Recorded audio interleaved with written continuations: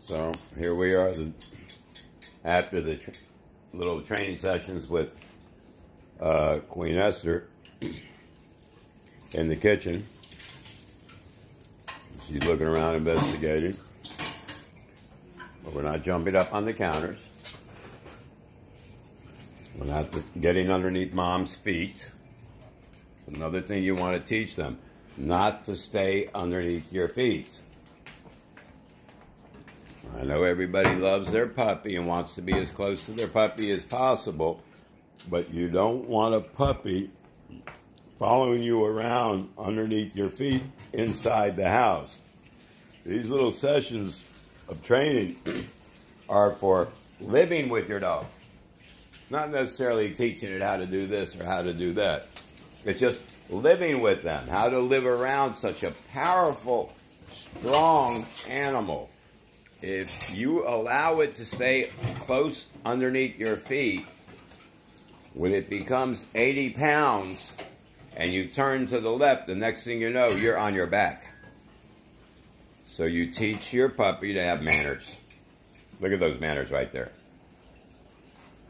And here it is, after the training class.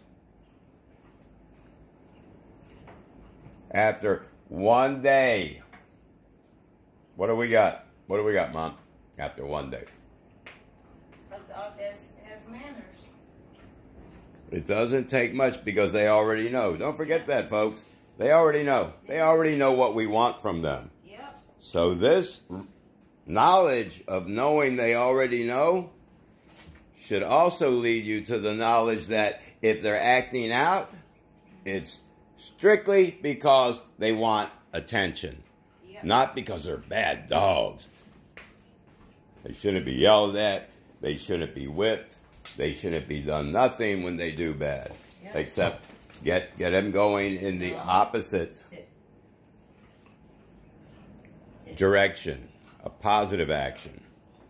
See the way Minnie just went to go into the refrigerator and she had the eggs in her hand. She got all excited, so she stopped and made the puppy sit. So anytime the puppy jumps up on the counter or does anything like that, you have to make them sit immediately and then give them praise. That's a good girl.